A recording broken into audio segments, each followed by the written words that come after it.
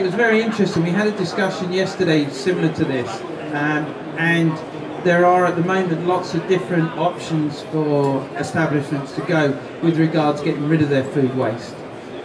We wear quite an important CSR hat, and we feel quite strongly the fact that we manage our waste. I try, if I start with the fact that we actually keep a log of the weight of our waste, so that if we have a spike, I'm going back and saying to the guys, hey, why have we done X kilo more today? What went wrong? Who overproduced? Did we have a function that didn't deliver the numbers and we couldn't reuse it? So, I think the first thing we've all got to do is look at production levels. But obviously waste is built up. Up to about 6 months ago, we had a machine that was basically a food liquidizer, made it into a pulp, put it into a tank. A tanker came along and took it away for composting.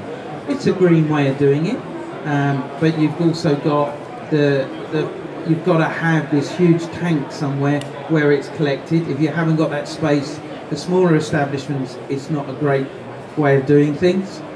It's a cost which sometimes doesn't work for smaller establishments. Then recently we were introduced, so we've had the NVAC system for 8 years. It was coming to the end of its shelf life. We needed to progress.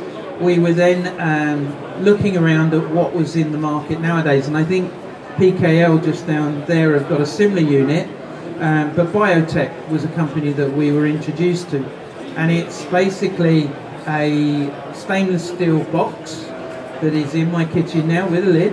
It's got a paddle that rotates constantly. It's kept at a constant temperature of about 38 to 44 degrees. And it has enzymes in there that are exactly the same as in our tummies.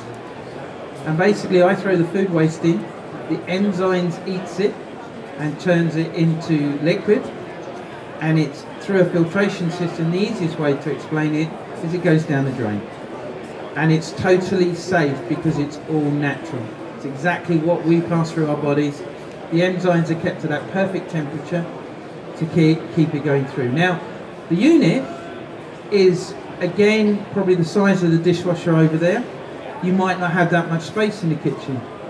But to me, it's certainly a way of the future because, this is self-perpetuating. So the enzymes reproduce themselves and, grow. I don't know enough about biology to how it does it, but it does it.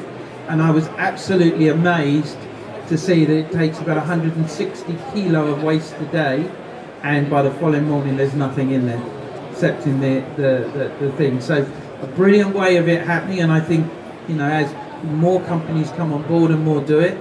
I have grave concerns about it going through the water channels, but we've been told by the various departments within government it's absolutely safe, that it's not going to be polluting our waters, it's not going to be doing anything. 12 months down the line, don't know, but at the moment, and it has been out there for quite a considerable amount of time now, so that's the way we're dealing with it. There are other ways, but certainly I'm only 4 months into using it, but at the moment I'm impressed.